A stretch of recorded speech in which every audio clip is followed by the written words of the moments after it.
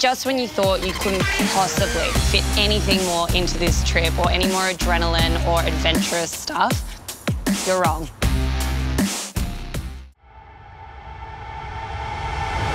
We're about to embark on the most exciting, scary, and challenging adventure of our lives.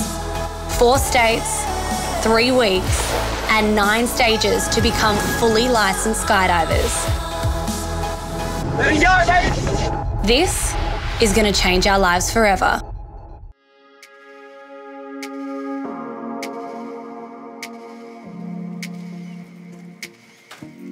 We woke up in the morning, pimping accommodation, stunning day, looking out onto the marina, and we were just admiring all the boats and not really knowing what we were going to do today. Then we discovered that we're actually staying next door to Luke, who is the coolest dude and has so many epic toys, and was like, guys, this is my boat, let's go. We jump on the boat and we go and pick up one of Luke's friends, Chopper. And now it's just like, honestly, it's Marny and I and just like a heap of really cool dudes. It was a really fun ride over to Rottnest. I didn't think there were waves around Rottnest. I went years ago and I just thought it was like a snorkeling area. And we're going over there and there's like 2 metre swell and we're just absolutely hooning. It was so much fun. And then we got over there and there was 10-foot waves. Some good waves out there. Pretty big. Oh! Look at this! When we rocked up to Rottnest Island and saw that first set break over the bombing, I was just amazed. Couldn't wait to get out there.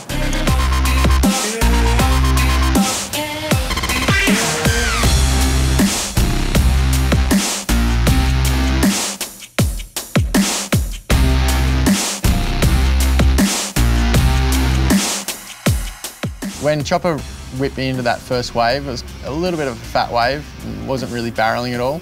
But we both talked to each other and thought, if we be patient, we can definitely get a good one.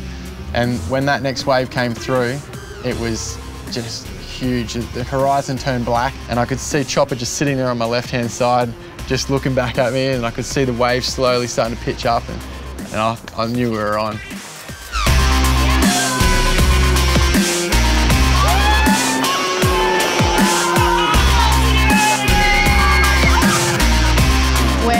We got towed into that wave and got that incredible barrel. I think we just all lost it. We were all so excited. I think it was just because we were proud. And anytime anyone on this trip has done something, it's like we're all there with them and we're all in that moment. We're all in that barrel with Bowie. Yeah!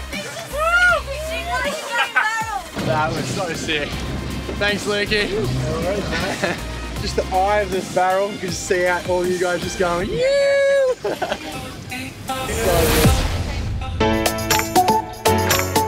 I do quite a bit of tow surfing at home with mates, so I'm quite comfortable behind the rope, but to see Dane tow surf for the first time, it was unreal. Just the smile on his face was huge. It's something that he's been wanting to do for a long time, so it was great that he got the opportunity and see him just get some big bombs.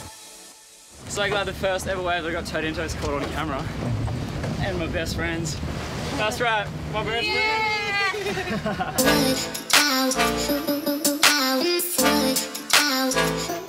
After the towing surfing, we went spearing around the corner.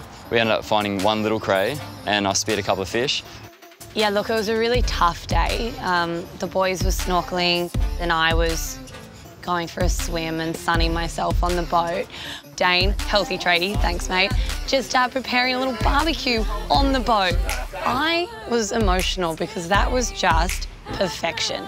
Luke's hooked us up, organised some snags, some chicken skewers. He caught a chicken. Caught a chicken.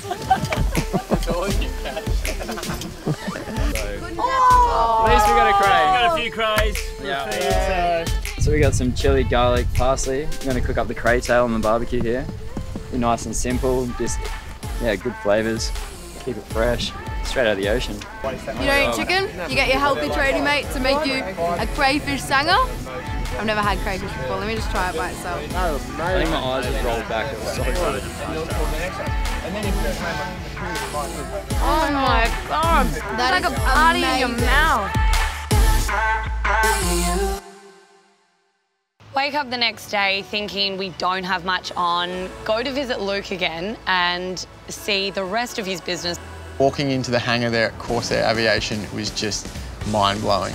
Having those 3 big C-130 helicopters there, it was just incredible. And then when we were told we're actually going up for a flight, I was like a little kid at Christmas. I couldn't believe it.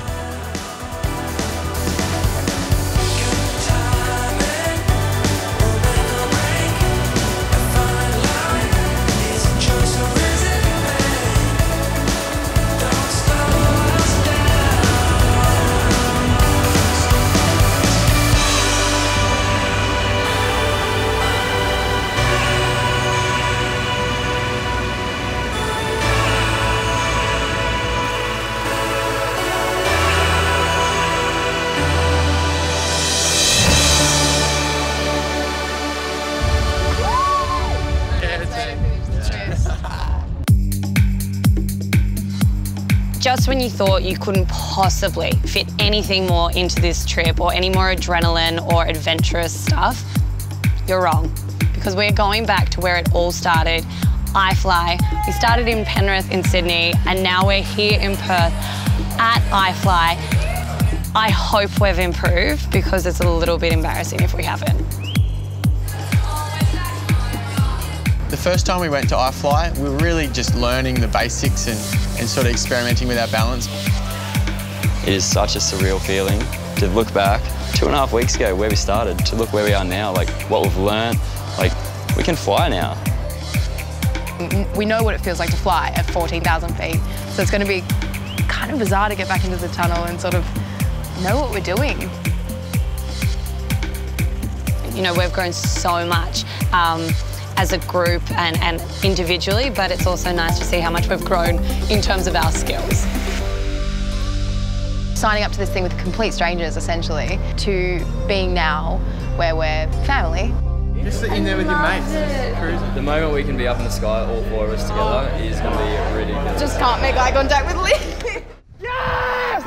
I never, ever, ever, ever thought that at 23 years of age I would be jumping out of a plane solo at 5,000 feet. This is full on.